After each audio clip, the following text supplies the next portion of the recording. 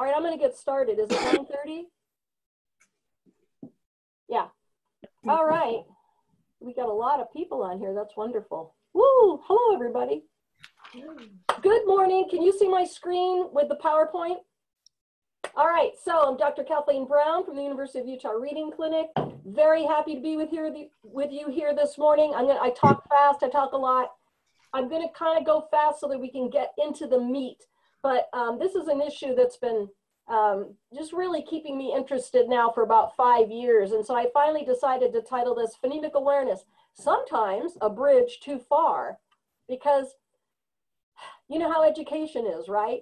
We decide to do something, we go crazy with it for like, oh, I don't know, 5, maybe sometimes 10 years, and then we abandon it. But so I remember back in the day when I was first doing PD with schools, nobody knew what phonemic awareness was. Thankfully now, a lot of people know what phonemic awareness is. And so this slide will be available to you afterward, or these slides will be available to you afterward. And in fact, I'll send it to Matt so it's on the website.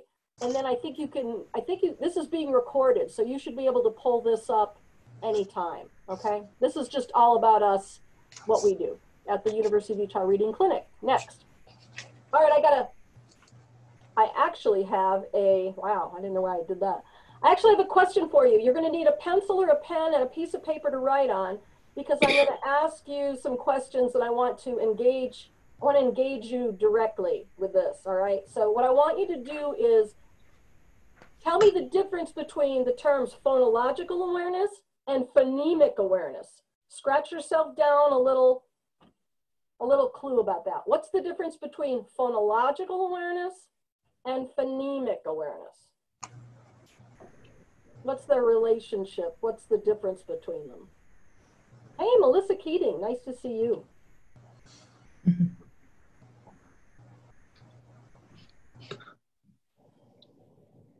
Okay, now I'm not going to ask, we've got too many people to do too much interaction, but here's the main difference. Phonological awareness is the umbrella term, okay?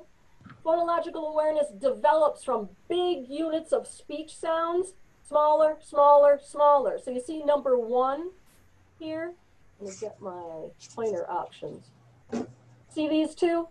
These are the first types of phonological awareness that kids have. Like they can count syllables, butterfly, and they don't need to count. I don't know why people are asking them, how many syllables do you hear? That's stupid. As long as they can clap it out, that's plenty. Refrigerator. There's no need to know that there are 5 or 6 syllables or however. Rhyming is another early one. Preschoolers can do this. The next thing you can do that you develop as phonological awareness is onset rhyme awareness. Jot down for yourself a word and divide the onset from the rhyme. And if you don't know how to do some of this stuff, don't worry about it. It's a way to sort of ask yourself questions. For example, if I gave you the word start, what's the onset? Say it out loud, I can see your faces. What's the onset? The ST. What's the rhyme unit? Art, right? So it's the vowel and then whatever comes afterward. That's pretty early too. Kids can develop that in preschool and kindergarten.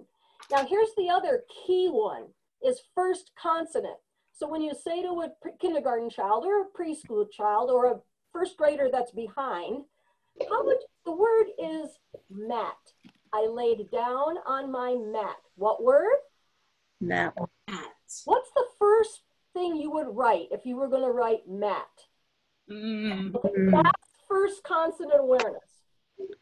These are the first things, and this one here is already deviating into the smallest unit of speech sounds. Whoa, whoa, whoa, whoa, whoa. Oh, I hit previous. Develops from larger units to smaller units. That's key. Check this out. This is the rest of the development. These things all are bigger than phonemes. If you were talking about phonemes being a subcategory of phonological awareness, you were correct. Phonological awareness is your umbrella term, But a syllable is not a phoneme. A phoneme is the smallest speech sound.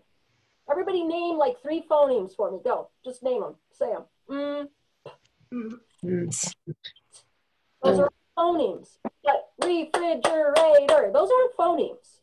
Those are larger units, okay? So after kids can sort of pull off that first phoneme, then the next thing they move toward is being able to segment phonemes, chop them up, then being able to blend phonemes. And the very last levels of phonemic, aka and phonological awareness, are these top levels here, deleting phonemes and substituting phonemes. So deleting phonemes would be like this. The word is nest. The bird sat in its nest. Everyone please say nest. Nest. Now, take out s. What's left? Take out s from nest. Net. Yeah, net is what's left. See how hard that was? Right now, we're having kindergartners do that. Okay, I'm going to get into this in a minute. Substituting phonemes, it would be like the word is black. Everybody say black. Black. Black. Say black. Black. Change the b. Let's see. Change the to. Change the o to Black. Brack. Okay, Brack. that's substitution. All right. These are all at the phoneme level, but these are harder than these. They're harder to do and they develop later. All right, here we go.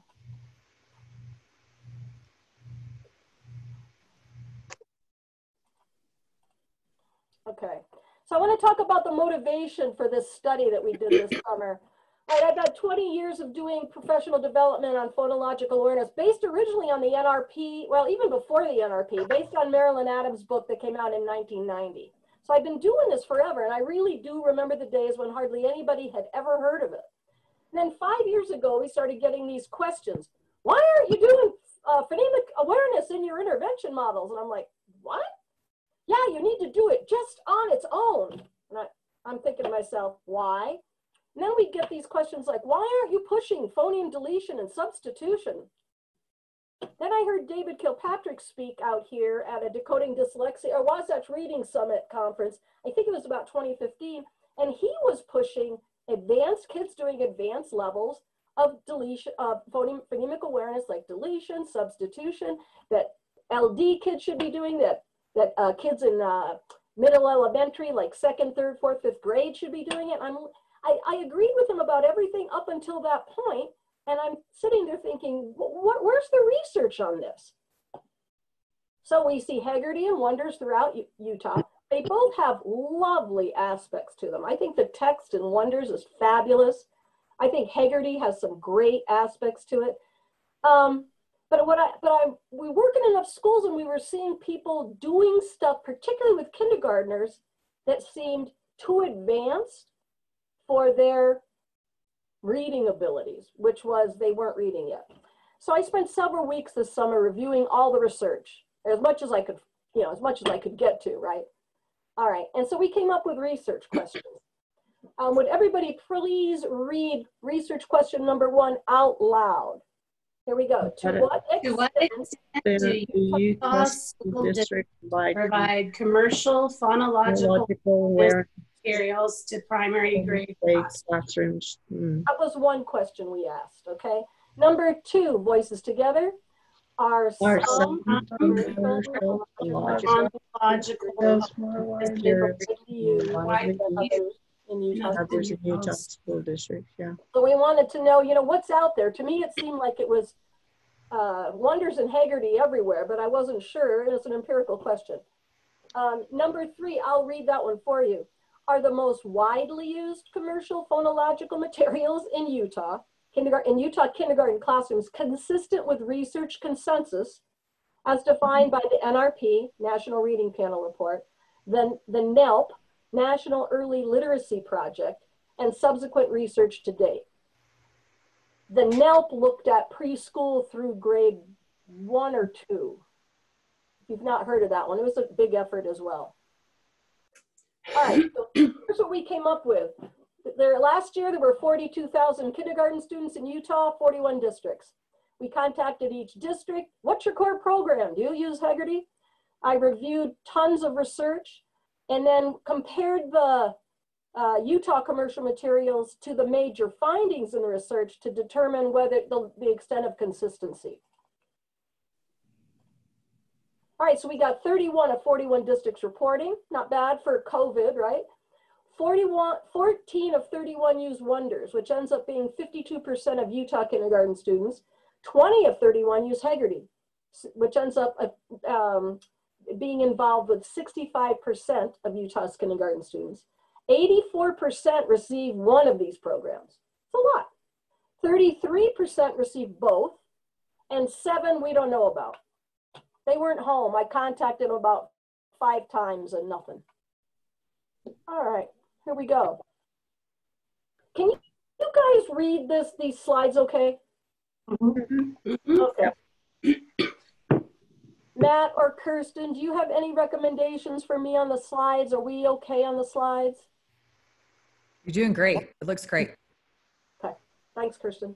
All right, so here's if you took all that research, it's from about the late 70s on, and you boil it all together. I'm going to give you some of the, how do I want to say this, where there's the most consensus that it's true. I'm going to give you the take it to the bank findings, okay? The first one is that phonological awareness is a linchpin for reading acquisition. You got to have it. If you don't have it, if you struggle with it, you're going to struggle learning to read. The other key point is that it's the core deficit in dyslexia. Okay, now this is key here. It's the most important. It's most important in preschool through grade 1. You see where I'm going with this? Here's another key piece that so many people and so many programs leave out. The instruction should match the linguistic and print skill development of the kids. So do you remember that umbrella? Hey, do you remember how it started out here and then the units became smaller and smaller, but it's harder at these levels? If you start down here, you've jumped the gun. Linguistic development means refrigerator. That's a type of linguistic development. It's a type of phonological awareness development. Another type would be say nest. Now say nest without s. That's also linguistic development, right? So it goes from being able to handle big units, syllables, all the way down to pulling out a tiny phoneme and then consolidating the word back together. That's linguistic, phonological awareness is a type of linguistic development. So what the research says is we got to match that. We can't just willy-nilly do whatever. And we also need to match their print skill development. I'll talk more about that in a minute. Here's another key finding. 1 to 2 types of phonological awareness instruction is twice as powerful than trying to do 3 or more. These are the effect sizes. See the D's? That's a big deal. Please take note of that. If you're doing 3 or more types of phonemic or phonological, Leslie, is that? Oh no, it's Angie. About time, Angie. Did you bring your tardy slip? I muted you. So notice this. This is 1 type of instruction. This is 2 types of instruction. I do not think these are significantly different, but they are definitely significantly different than doing 3 or more. The lag time effect sizes get even bigger. For 2 tasks, the effect size is 1.28. That's monstrous. For 1 task, it's 0.55, and for 3 or more tasks, it's only 0.3. By lag time, I mean after they finished the study, they went back and tested kids again. So lag time, jot down for yourself right now, if you would, What is that telling you about instruction? What's that telling you about PA instruction? More isn't always better. Yeah. Right. More isn't always better. It's better. And in fact, when we try to cover too much, what happens to the effect? Tanks. Yeah. 0.23 is not a good effect size. 1.28 is a dang good effect size. All right, and then here's our last finding that I'm going to talk about today. Using letters with phonological and using letters with phonemic awareness instruction. See where I'm going? I'm at the phoneme level. Using letters with phonemic awareness instruction is more powerful than not, almost double. Brittany, are you mad yet? No. No, I don't mean mad. I mean like mad at the instruction. Yes. Right. I mean, absolutely. Why aren't we using letters with this stuff? Once they get to the phoneme level. All right. These are the findings I reviewed. I looked at, oh, well, I'll show you more. Hang on, I'm getting ahead of myself, but nothing new about that. Ah, what are you doing? There we go. All right, I want to talk about this linguistic and print skill development thing. This is the consensus. It's got to match. Why? This is probably the piece that I think most people struggle to wrap their heads around. Phonological awareness, including phoneme awareness, and print skills. Okay, let's talk about print skills. Finger point tracking, being able to read a few words like is, go, me, right? Cat. And being able to spell the first and last sound in words, right? If you tell a kid, early kindergarten kid to spell the word back, what are they likely going to write? B, maybe just B, or maybe B and C, B and K, right? First and last sound, but they miss that medial phoneme, right? Okay. Being able to do this stuff and being able to go from refrigerator all the way down to what's left when you take out S from nest. These things, now here we go with some big research talk. They're reciprocally causal, which means they're bidirectional. Now, if you put that into real people speak, it means one of these does not improve without reaching certain benchmarks with the other. Okay. They feed off each other. It's kind of like, if you're trying to, like all of us, we're always trying to lose weight, right? You can cut your portions. You can also exercise, but doing both, they kind of feed each other. It's that kind of situation. It's a symbiotic relationship. Reciprocally causal. This word is huge. It takes a lot to find something in education research that's causal. These things are causal onto each other. For example, remember how we talked about onset rhymes? Like if you take the word start, what's the onset? Right? What's the rhyme unit? Art. Being able to do that, being able to say, what's the first sound, if you're going to spell Matt, what's the first letter you're going to write? You can't do these if you don't have strong alphabet skill. You can't do it. So think about, what is that? I want you to just jot down for yourself. What is that telling you about doing phoneme awareness with kindergartners the first week of school? Bad idea. People say, well, it exposes them. It's like how much time do you have? Because we can't afford to be exposing kids to stuff that isn't going to take. Because how many, and you guys all come from different schools, but I bet 90% of you are at Title I schools. How many of your kids come into kindergarten with strong alphabet skills, like they know all but maybe 3 or 4 letters? Not many. Right. So, so this is a prereq. That's why I bolded it. Okay. And these are the print skills I'm talking about. Finger point reading. Where is the butterfly is pretty. instead of going the butterfly, right? Reading a few pre-primer words, spellings out, that's a prereq. Those are prereqs for being able to segment and blend. So if I said to you, the word is strike. What word? Strike. Tap it out for me. That's segmenting. Okay, now get ready. I don't know why I'm with STs today. What word am I saying? Listen. Stem. Okay, that's blending. Being able to segment and blend phonemes, there are prereqs. In other words, you can't do this if you can't track print decent, read a few pre-primer words, go, is, me, my, cat, right? And be able to spell the first and last sound in words. You're barking up a tree that's not grown yet. All right, let's look at this. Here's a picture of it. And I put this in there so you could study it at a later time. But do you see that complex phoneme awareness like substitution and deletion is way down here? And it's impacted by being able to decode.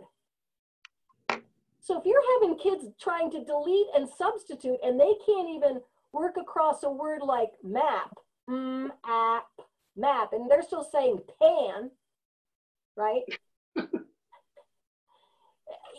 then you're gonna miss the mark, and exposure is not helping them.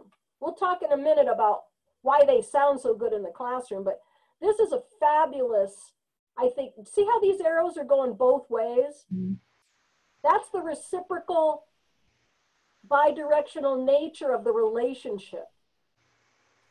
It's a fabulous article. I've got it. If anybody wants it, ask me about it. All right, so let's look at wonders, and how am I doing on time? Pretty good. Yeah. All right, I know I'm talking fast. I'm sorry about that, but you can't keep people engaged on Zoom after a while. So, all right, what are they consistent with? I don't want to just get on here and say wonders and Haggerty. You know, I don't want to get on and do that because that's not accurate. Both of them have some excellent aspects. Okay, let's talk about the one of this up here in bold. You're going to see the research finding that has consensus. And I'm going to evaluate each program according to those findings. So the first one is that phonological awareness and phoneme awareness, they're linchpins for reading acquisition. Both of these programs get that. They get it in spades, okay? That's why the green check is there. They prioritize it in their kindergarten scope and sequence. They both do the full range of tasks from rhyme and syllables all the way down to phonemic substitution. Like saying, instead of black, put an where the O is, brack. I'm just making stuff up. All the way from down to that hard stuff. Okay? And in fact, Wonders does an excellent job. They start with continuance rather than stops in their initial instruction. So for example, the sound those are continuance because you can drag them out, as opposed to stops, which are like continuance are a good place to start with kindergartners because you can drag out the sounds, right? And so Wonders does a nice job with that. The other thing they do a nice job with is they also do work on articulatory gestures, which means look at my mouth, right? Look at my mouth when I say this sound, which research also is very clear on is super helpful, particularly for kids who have a tough time getting it, using a mirror, watching somebody's mouth, practicing making the sound. Those are all helpful things. So very consistent there. All right, let's talk about mixed consistency. The other finding that I talked about being one of the hardest for people to wrap their heads around is that I'm just going to call it PA.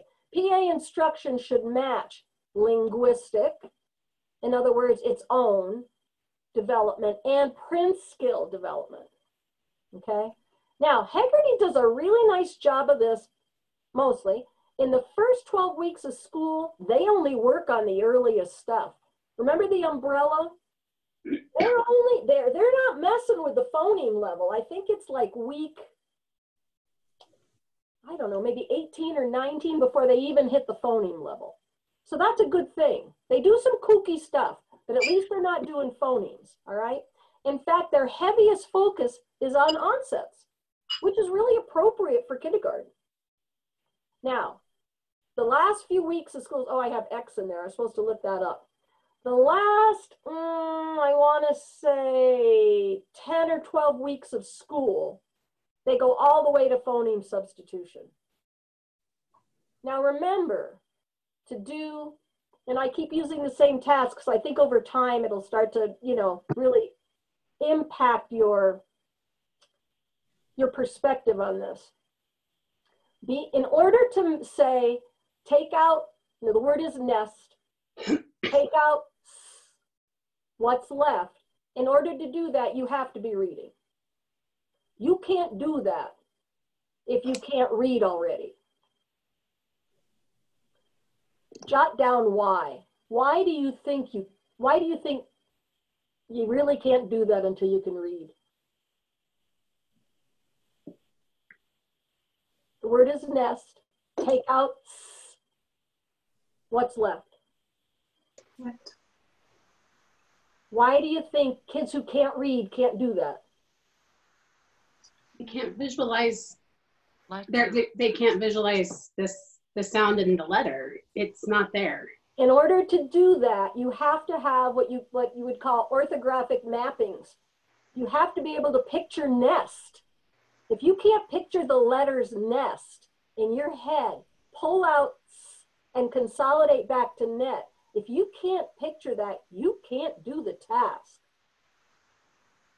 So with most phonemic awareness, we don't need to picture the letters, but with our advanced skills, we do. Correct. Yeah. Well said, Angie Benson. I'm going to stop for just a minute. Any quick questions? Feel free to jump in for just a second if you want.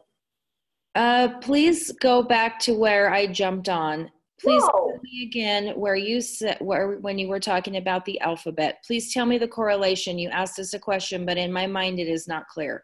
What did you say about alphabet, and what did you say about phonemic awareness? Oh, that strong alphabet skills are a prereq for even onset rhyme development. Okay. Yeah. Anybody else? Knowing the name, the sound of the alphabet is a key to phonemic awareness. Yep, and if you don't, and we're going to get into that even more, but if you don't have that, you're screwed. You can't do, I'll give you a stat in a minute on that. All right, here's a little, here's wonders. Mixed consistency. Should say mixed consistency, not mixed inconsistency. Well, I guess it goes either way. It needs to match linguistic and print skills, okay? Let's talk about wonders. Wonders, week 1, day 2 of kindergarten, works with syllables, gets a nice screen check, all the way to medial phonemes. Week 1, day 2. Okay, I'm going to switch. Well, I'll do that at the end. I showed some people when they jumped on the chart I developed to analyze all this. I went day by day, week by week, all the way through Wonders and all the way through Hegarty, because I wanted to see exactly what they were doing. Medial phonemes, and I'll show you the task in a minute. The heaviest focus for Wonders all the way through is phonemic blending.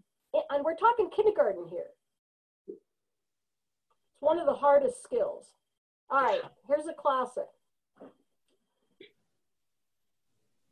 I'm gonna pretend I'm the Wonders tech thing or whatever, okay? Click on the big picture, and what is that? Say the name of that picture. Okay, now click on each picture and say the name. Fan. Fan. Flower. That's a pot. Pot. And this girl is going to mix. Okay. Mix. Okay. Apple has the sound ah at the beginning. The word bat has the sound ah in the middle. Click on the picture that has the sound ah in the middle. Middle. Fan. Okay. Now think for a second. What do you have? What does a kid have to do to get that right? They have to be able to segment. The sounds. You'd have to be able to say, okay, ah. This one's got ah. This one's got ah. And this one's got eh. Oh, I want this one. That's what you have to be able to do. But the vowel is the very last. Don't we start with the beginning and then go to the end? And then the vowel sound is a very advanced skill. This is from the second day in Wonders in kindergarten. So, holy crap. Yes. See, week 1, day 2, Yeah. medial phonemes. Now, there's other stuff in there. Remember, they're doing syllables. However, We have to be smart enough to know that this skill needs to come later. that's right. So here's my point. Kids who can't read at all yet can't do this task. So now, this is my favorite part of the day of this talk. Why do they all seem to get the right answers when they stand up and they're doing this stuff? And, you know, how do they get the right answers? And a lot of them do it, except, you know, Spike and Petunia, they're off, you know, they're a mess anyway. They never answer anything right. They're under the desk. But how come so many of them get these answers right? Haggerty, they're all up there and they're saying stuff and chopping and doing stuff. Kathleen's up in the night, right? Because they all seem to do fine. They're really good imitators.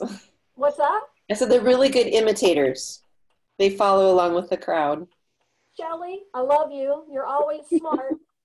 Here's the deal. When it's whole class or even small group, aren't they really good at hitchhiking, copycatting, hitchhiking on their friends' voices?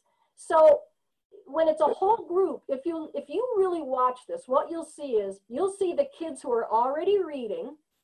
The top kids in the class will say the answer, and then everybody echoes them. Then you say, well, wouldn't that be good though? Not if they don't know what they're doing. You can't predict learning based on that, or at least there are no studies that show it. Okay. I think too, sorry. I've been in and I've observed teachers doing like Haggerty lessons. Oh, hey, Ash. These teachers say, you know, like, oh, but my kids can do this, my kids get this. But as an observer who's not having to do the lesson and read the manual and worry about the behavior and stuff, I can see the kids that aren't getting it, whereas maybe she can't see the kids that aren't getting it either. So I think you have to remember too that when you are, when you're doing the lesson yourself, it's hard to really pinpoint those kids who really aren't getting it. Yeah, absolutely. It's harder to see them. Yeah, and the kids who are just hitchhiking. And believe me, if you're in a Title I school and this is day 2, I can tell you that most kindergarten kids in a day 2 in a Title I school cannot do this task. There is no way. Independently. They could cheat, but then they haven't done the task. This is what all over in the literature. All right, here we go. I told you I'd give you a stat. I have a question. I'm sorry. Can I? So. Hi, Eileen. Hi. You might be getting to this. I'm at the McGillis School. Oh, great. Yeah. So I have a question. So you're saying that the phonemic awareness instruction should match the literacy, linguistic, and print skills. Yeah. So that makes sense to me. Is there a rule about which should lead? Like, No. Okay, so if the kid is ready to start segmenting, then, and you're teaching them segmenting, then you can at the same time introduce a phonemic awareness activity that segments. Is that correct? Yeah. Okay. Yeah. Okay. At a certain point, the print and the sound combine, and then there's no real reason to just do sound. Okay. Well, I'll get to that in a minute. Okay. Kids who don't have strong control of at least 45 letter names can't even split onsets from rhymes. This is a study, 1994. It's kindergarten kids, kindergarten and first graders, the kids who did not have strong alphabet skill could not pull s off of same, could not pull p off of pad. They couldn't even pull off the onsets. Hey, are you talking about 45 letter names as in like capitals versus lowercase, or in a certain amount of time? Capital, and it's not a fluency drill. It's just, that's a great question, Ash. You know, we've got what, 52 letters? You got to know 45 to be able to do that, uppercase and lowercase. All right. So my point there is, if I were going to sum up, Haggerty does a nice job of starting out where kindergarten should start out, with sort of the bigger units of phonological awareness. They don't go to the phoneme level for a long time. But then they do go there, and we'll talk about why everybody wants to go there in kindergarten.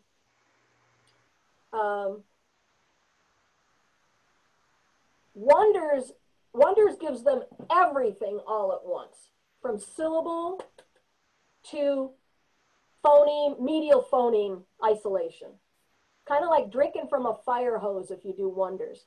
In their oral language component, that's where they do the lower levels of phonological awareness, but then they also have a separate independent phonemic level right from the very first day. Well, they don't, week 0, they don't do anything, but unit 1, week 1, day 1, it starts at the phoneme level. And that activity I showed you is on day 2. Okay, so they're not consistent with the research in that respect. All right, here's another piece. PA instruction that focuses on 1 to 2 skills total is twice as powerful. Remember we talked about that? 1 and 2 is better than 3 or more. Okay? And that's, when people did these studies, they would do everything from like 2 weeks of intervention, not intervention, 2 weeks of treatment to weeks and weeks of treatment. So there's a lot of, you know, good variables there. Wonders does 4.8 different skills every week, usually 1 to 2 different skills a day. 4.8 skills a week. Week 1, they did 9 different skills. Week 19, middle of year, 19, they've done 19 different skills. Week 30, there's been 21 different skills introduced. In kindergarten. Remember, this is all kindergarten. Here's Haggerty, same thing. Okay, they do 10 different skills every week. Week 1 does 10 different skills. By week 18, they've done 20. And by week 33, they've introduced 25 different phonological awareness skills, all the way to the phoneme substitution level. I got an email from Nikki Baker. Are you on there? I got an email from somebody the other day, and she said, I like Haggerty, but she said, I feel like I'm on a runaway train. I mean, if you look at the page of Haggerty, it's a lot. I mean, how do you do all that? I'm not sure they expect you to, but you know, the thing is with some teachers, you give them something to do and they're going to do it all. All right. I thought this was pretty important because we have quite a few, 33% of kindergartners in Utah get both Haggerty and Wonders. During week 1 of school, kindergartners in districts where they're using both were asked to execute 15 different PA tasks at various levels of complexity. Remember what the research said, 1 to 2 is twice as powerful. We're going to do 15 in the first week. All right, here's the last research finding I'm going to focus on. PA instruction that uses letters is much more powerful than PA instruction that doesn't. Neither of them do well here. Haggerty, they don't use any letters. Wonders, there's no letters. What Wonders does well is it matches a lot of what's in the PA instruction to the phonics. So that's excellent. But at a certain point, my question would be, if they're doing it in phonics, which helps you with the letters, why continue with oral only PA tasks? And that's one of my take-home messages for you guys today is, once kids can use letters to blend and segment, why bother doing it without letters? There's no research to suggest that you should. Because the research suggests using letters is more powerful than PA instruction that doesn't. If you remember the effect sizes, I'm going to go back to this because it's, I don't know how to do this. Oh, see all slides. Here we go, here we go.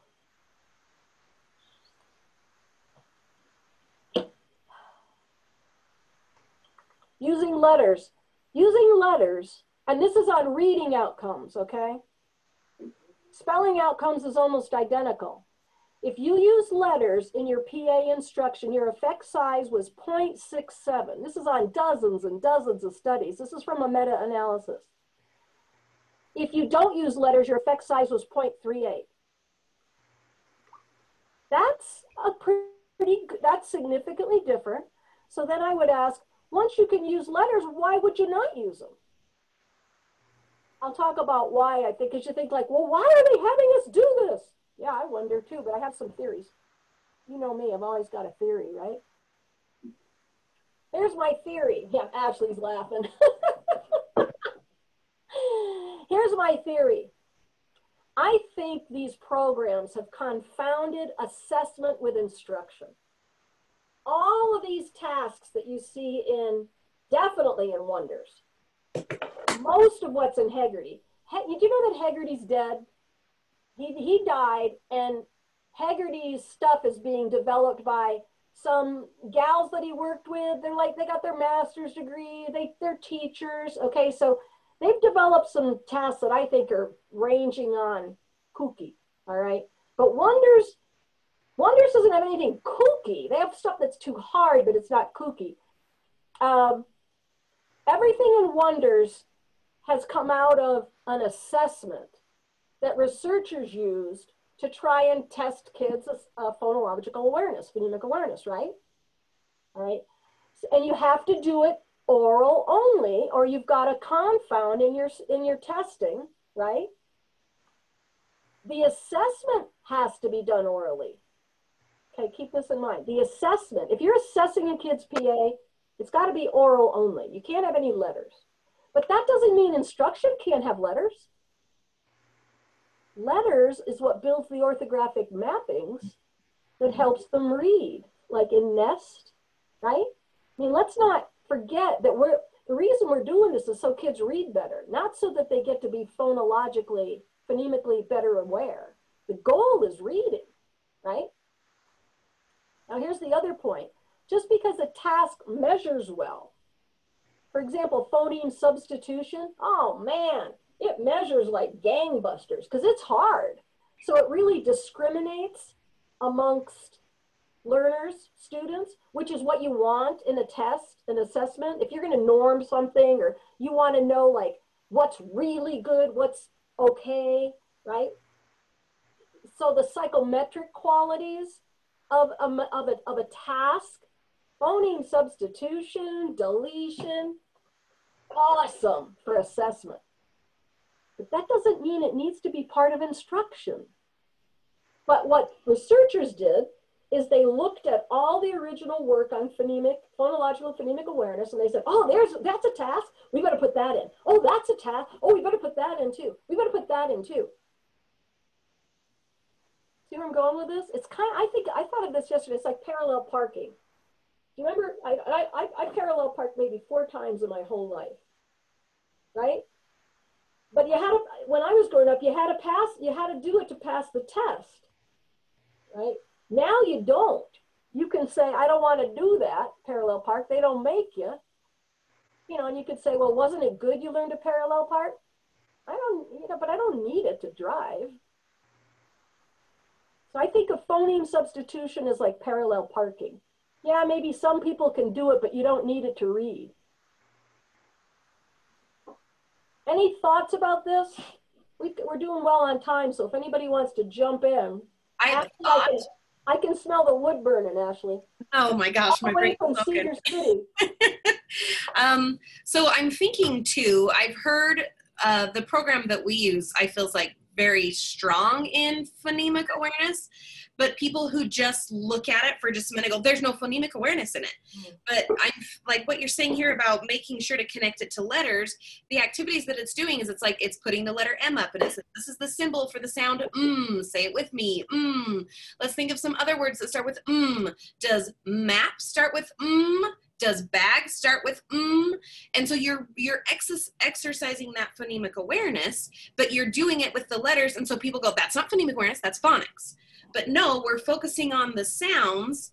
And so I think that's another reason why maybe you're having this discrepancy is because when people look at it, if you show them a letter, they go, nope, too late, it's phonics. You didn't do enough phonemic awareness. Exactly. And this is what drove me to do this study.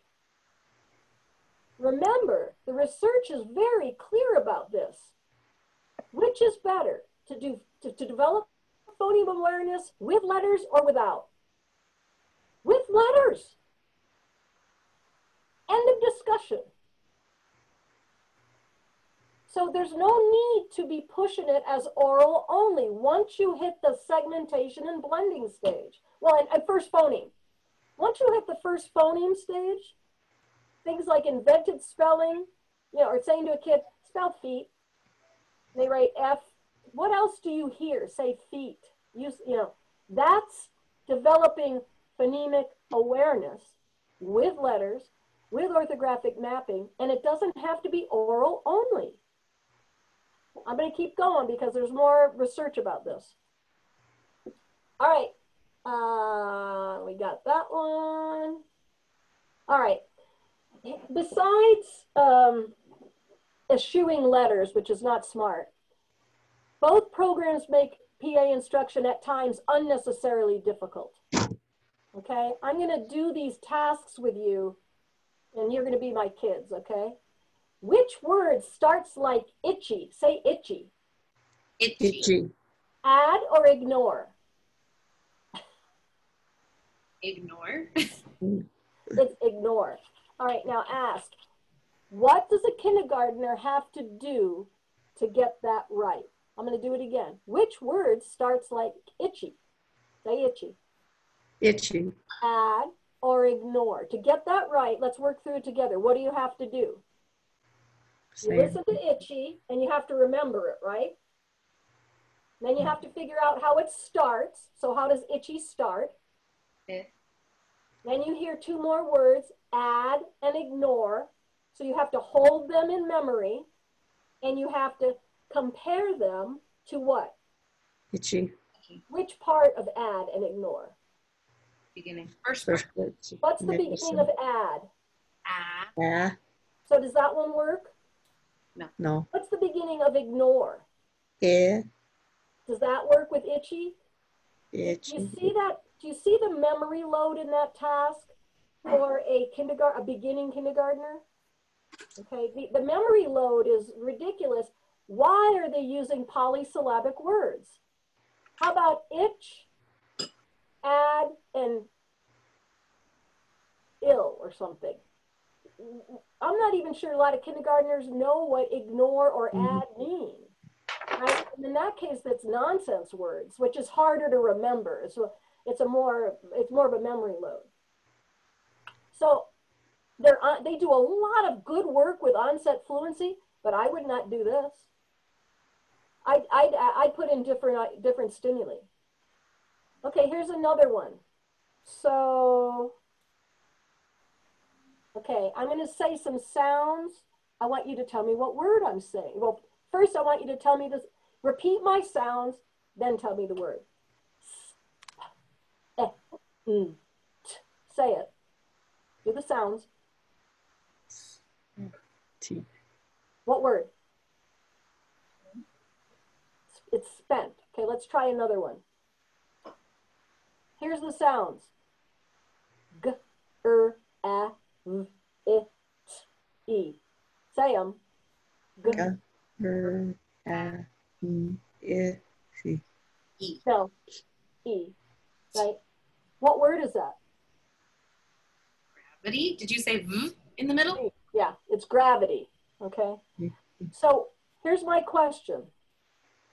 Why are they having kindergartners blend 5 phonemes in the word spent and blend 7 phonemes in the word gravity across 3 syllables? The memory load is insane. One, what do we know about blending? In order to blend oral only phonemes, what do you have to be already doing? Everyone say reading. Reading. You have to be reading pretty well to do that, because you have to go and it helps to see the orthography, to get spent, to even remember. Because here's what I think happens. The smart kids in the class, when you say these sounds, they've already pictured those sounds, they've looked at the orthography, and they know it's spent. And then they use the orthography to repeat. Hey, I'm interrupting Kathleen Brown because I have not seen you for a long time. Hey, oh my God. I had to say hi. Oh, what are you doing?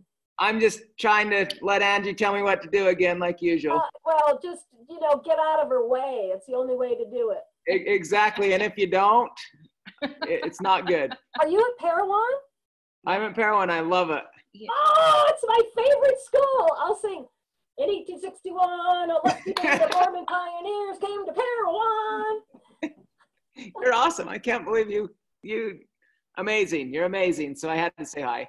My favorite, yeah, I'm glad you did. My favorite part is a lusty band of Mormon pioneers. That's right. The Mormon mother town. That's where we're from. The mother of all songs. We never speak of it except for all the time. We're the only politically incorrect school. bad water. Bad water. All right, see you, bud. Evil water, bad for man. All right. So here's what you got to ask yourself about these tasks. 2 questions. What are the cognitive operations involved? What do you have to do in your head to do the task? And then what's the memory load? And for kindergartners, let's look at wonders now. Okay, get ready. This is a phoneme categorization task. I'm going to say 3 words. Tell me which one does not belong. Mop, sand, same. No. Mop. You want us to answer? Nice job. Mop. Yeah. Okay. What cognitive operations are, and what's the memory load in that task? Mop, sand, same. You got to remember all 3 words, and then what do you got to do with the words? You have to know all the beginning sounds of all the words. You got to compare for the first phoneme of those 3, Words. and then pick the one that doesn't belong. The medial sound. So confusing. It's too many operations. Operations. Yeah. If you're not reading, it's hard to hang on to those sounds. See, letters make sounds permanent and concrete. Speech sounds are abstract and ephemeral. They degrade quickly if you don't have anything to hang on to them. All right, Well, and not to mention that they sound different depending on the letters that come after them. So I was thinking about that with itchy and ignore. Yeah. The way I say it before itchy is way different than the way I say it before ignore. Yeah. And so if you don't have anything to attach that to, those sounds aren't quite the same. And how many kindergartners even know what starts with means? I mean, when you say what starts like itchy, they might be thinking about, oh, my nose is itchy. I mean, they might be listening to the E part. That's why you should never use more than 1 syllable with these tasks. Using polysyllabic words makes it kooky. All right, how about this one? Here's phoneme isolation from Wonders. say ah if you hear ah in the middle? Ham. Ah. Rice. Okay, yeah. What are the cognitive operations involved there? In order to figure out that ham has ah and rice doesn't. Segment the whole thing and know what the, know where the is, I guess. Yes, you've got to segment ham, which I can tell you, you can't do if you can't read. And you got to get that middle sound, which as we all know, and I think Angie, you brought this up earlier, phoneme awareness for a CBC word develops, first they can attend to the initial sound, next they attend to the ending sound, and the medial sound is the last and hardest to develop. And So if you're doing, if Wonders is doing phoneme isolation, and this is I think in the 3rd or 4th week of school, at the medial level, you know, so guess what? Half your class, when you say rice, is saying ah, ah, ah, because they just think you're supposed to say ah, right? Or they're waiting to see what Jeanette does, because Jeanette gets them all right. I was going to say that's an easy hitchhiking task, because if you're not supposed to say anything in the middle, you just don't ever say anything, or if it doesn't say ah, like rice, it's like crickets. Yeah. Crickets are good. Yeah. And they just hitchhike. Ah, where are you? All right, so I'm looking at future research questions. This is what I think we need to find out. Once kids can write phonemes from spoken single syllables, like if I said the word is cup, what are you gonna write for the word cup? Now, they might use a K or a C, but either way, it's better than writing an M, right? They know it's a K, right? Or hit.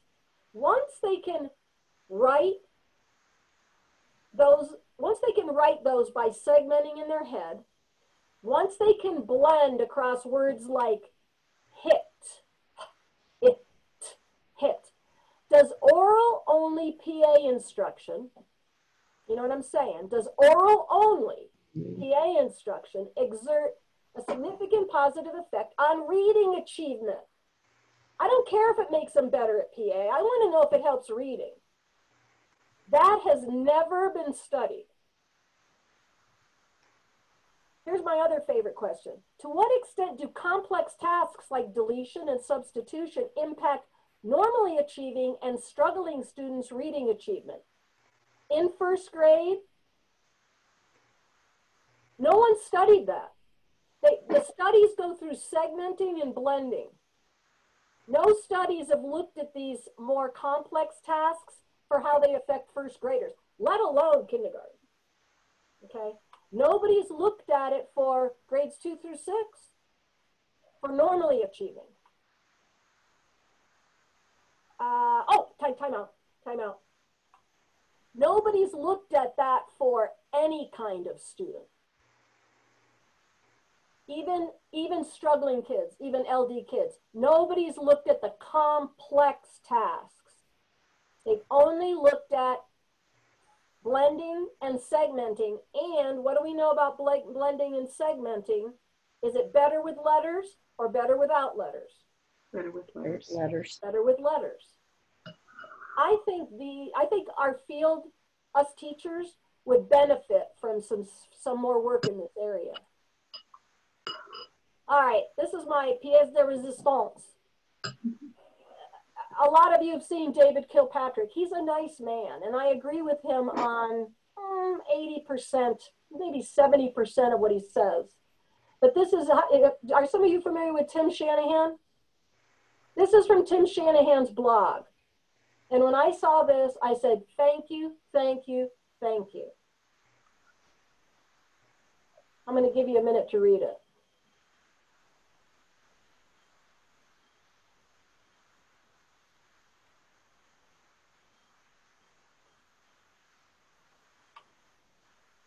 I'm going to start here, actually. How can one disagree with such a thoughtful and reasonable argument? My position ultimately is based on the fact that there are more than 100, let's say 100. More than 100 studies showing the learning benefits of PA instruction in pre-K, K, and grade 1. And I would add with letters once they get to the phoneme level. And how many studies show its benefits in grades 2 and up? None. Goose egg. Zero, zip, zilch. He might be right. Perhaps there are achievement points to be found, but you won't see me touting that until someone actually proves a learning benefit for kids. Hypothesizing a benefit and proving a benefit isn't the same thing.